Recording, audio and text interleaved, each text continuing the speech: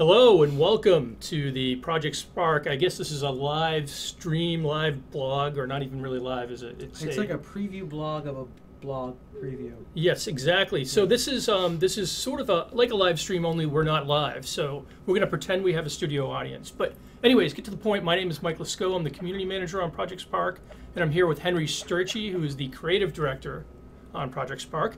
And we know a lot of you folks aren't going to be able to go to PAX, and we know there's going to be, we're releasing some exciting news there and some additional details on stuff. So we want to do a little quick blog, a little quick video blog for you guys, just to give you some information on what's coming up and what we have and give you a taste. And obviously, you're going to want to check some of the more information. We'll probably do a stream next week. Are you committing to that, Henry? Yeah, I think we can get a stream together and show a little bit more of the behind the scenes.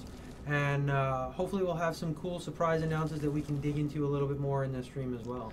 Yeah, sounds good. Cool. So this is our PAX build, which is what we're showing off at PAX. And Henry's using this. This is the Win 8 version. He's using an Xbox controller, for those of you keeping track at home. So we will have the Xbox One version at PAX, and we will be showing some of the Kinect capture and voice capture and facial expression capture that we talked about before. Here I'm just using our cool 3D sculpting tools to go and build out a level really quick.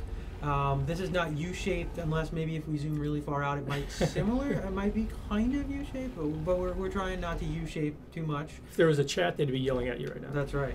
But we're going to show off some cool stuff. Here's some more of the tunneling tool that we've showed off before, using it to actually carve out some depth around our plateaus. And show you a little bit more of what we can do with that tunneling tool than just what we showed before. But there's going to be some really cool stuff. There'll be a rotating stage demo that you guys can stop by. I think it's like 10:30, 12:30, 2:30, and 4:30. I'm not sure if that's accurate for all I think it's about every 2 hours, so just hang around. Every 2 hours. So that'll be really cool. And we're going to be showing some cool new stuff. So for example, here one of the things we haven't touched on before is the roughen brush. And this really lets you flesh out some of the kind of topography and give your world a little organic look. So if you can see here, I'm tapping around the world and we're just roughing this up a little bit and giving it a bit more of a natural look to it. And it's, again, one of the really quick and easy ways to bring the 3D sculpting to life. So we're showing some of this. And again, we're just going to do a quick preview here. That'd be a great character last name, Rough and Brush. Yeah. Could use it for stuff like that. So I'm going to show here, we're going into a bit of the biome stuff. And this is our desert biome, which lets you very quickly and easily paint in the world. We've shown some of this stuff before. But one of the really cool things that we're going to touch is being able to combine these biomes. You can put more than one together. So again, we're going to very quickly show how we can bring the world to life. Different sized brushes bring out different sized objects and things like that when you paint. So here I'm in a smaller brush. Let me get really small here. You can see a lot smaller trees. But you can easily combine these two biomes, which makes a pretty rich looking world. Are those trees new? Those little ones? I think they're only there when you use a small brush or when you put them in manual. And then make some rivers and some cool stuff like that. So one of the other things that we want to go into here is some of the fun stuff around our character.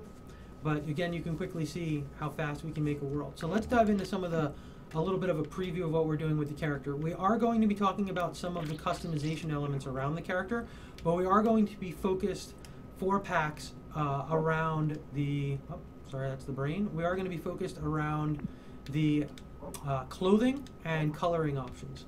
So here you can see we can go into our character, we can use the stick to move around, and we can do some cool stuff like change some of the gear. Again, we've got just a small sample of our test gear in here. You can go ahead and change individual elements, so changing the chest pieces of the clothes, change out some of the hands, empty it out so you actually have nothing there, go around to the legs, and then some of the really cool stuff is you can go ahead and you can do some coloring of these items as well. So let's go to the helmet. It's kind of one of the more impactful ones. So I can go in here and I can that's neat. I can zoom around, show some of the back, show just a really good variety of the colors, and you can see here I can really individually control it. They'll have some presets that you can go ahead and jump in between, but it gives you a lot of freedom just to mix and match these clothing pieces and do a bunch of the different coloring elements. So here I can go ahead and I can change just kind of the steel wing portion, give him kind of a cool look. And then you can see there the helmet has a couple color channels, but you can see here we can dive really deep into something like the chest piece, and it's got just a ton of different stuff. So you can just change the stitching, some of the metal bits, and stuff like that. So that's some of the stuff we're going to show. As you guys have seen before, I'm going to go ahead and test. Now we have our kind of yellow helmet. We've showed you some of the cool stuff you can do making terrain and using our terrain building character to do stuff. You've seen us sort of do things where we run outside the world and show you the new stuff that we talked about around Big World. But we haven't really dove into the impact around Big World and Infinite World. So let's do something fun here. So let's go into the character. And this is something only here in the preview that we're going to do real quick. But I'm going to go to the character properties, and let's change his movement speed and ratchet him up a little bit. So let's take him from 5 to 8, and then let's see how fast he can move around now. So you can see he's moving much faster. So let's run over here to the edge of our world where we've had a lot of people ask, how big are the worlds? How big can we make them? So you can sort of see there's the edge of our water. So let's hop out there, and let's go ahead and make some bridge and some terrain. And you may have seen some of this from Gamescom, where we announced the motion capture and the big world feature. But here we go, we've got this dynamic world now. So as you run past the edge, the world can just go ahead and continue to zoom out.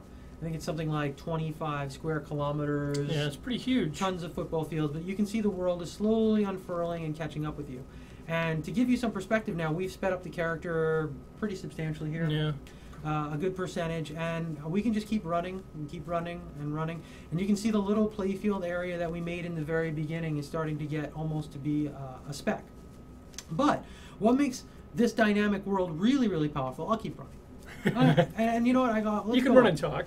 We can go up, and we can show too. So we'll keep running and we'll keep talking. But what makes this really powerful is, if you want to build big open world type things, and stuff like that. But in addition to that, we want to make sure that we can support stuff where people can build their own dungeons, combat arenas, and things like that. So when you combine this dynamic world scaling with what we call level linking, you truly have infinite worlds. And that's the real feature that we're excited about, is infinite worlds. Because let me show you here, I used our little character to put down one of these level links. You can do all kinds of stuff with this level link. You can put it in different places. You can put it in a little tunnel and almost act like a stream. But you can essentially run, level link to an entire another ginormous world. Here we've level linked into an overworld. So you can think of this as a classic going from the desert over to the forest, over to the ice or the castle, 1-1, 1-2, 1-3. A lot of power in that. So let's hop into our castle now that we've level linked in here. So again, just to recap for people, we ran outside our world, level linked to an overworld, now we're in a little castle. So now we can run around. People have been asking about interiors. Here's some cool stuff around the interior. So let's open our doors, and here's a little painting inside of our castle. and that looks like another level. So let's hit the button and level link into this level. And you can just keep doing this on and on and on and on. Now this is really cool. This is a hub world that we made. And you can see what's here is we're actually showing some of the user-generated content. So you don't have to just link to your own level. So you could link to somebody else. You can link to some other stuff. So That's great. You can kind of promote some of your friends' levels or stuff like that. You can see there's a little road here that stretches on with lots and lots of other stuff. So this is some of the stuff you've seen here. We can hop into Gladiator. We can hop into Suspension. We can hop into some of the stuff you've seen with Retro and Goblin Wings. And you can just go ahead now and launch an actual playable. That's awesome. User-generated content level. And you can just go on and on and on, right? There's no limit. That's right. It's completely infinite. And then you can hop back out here and do some more stuff. That is great, man. People are going to love that. So this is a twin-stick shooter that we've got here, and this is one of the user-generated content we've made. One of the cool things about this is we had a little cutscene, a little cinematic, and some things that you open up with. And you can sit here and this level starts ramping up. Lots and lots of goblins start dropping down. You can power up this fireball. It starts splitting into a 3-directional fireball. Tougher enemies come in. And it's a cool, fun game. You've got a score and a timer. You've got a little combo thing to upgrade and multiplier.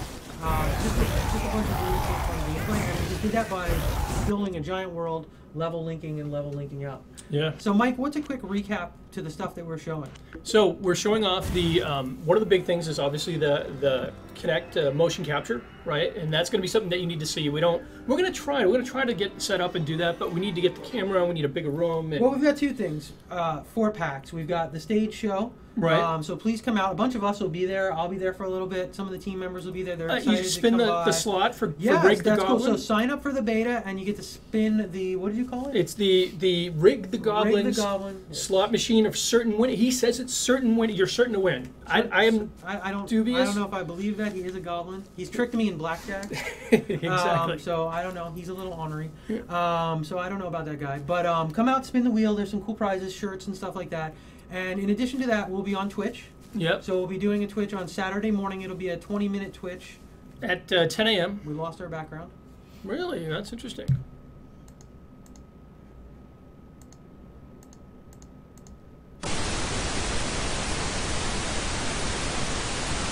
Whoa, holy cow. This is, you ever see Blair Witch? This is one of those.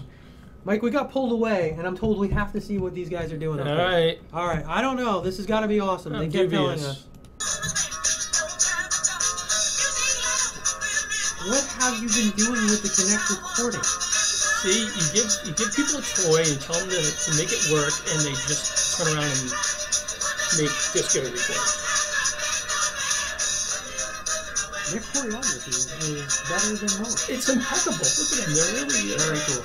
So again, come by at PAX. Come by PAX. Say hi. We'll check do out the demo.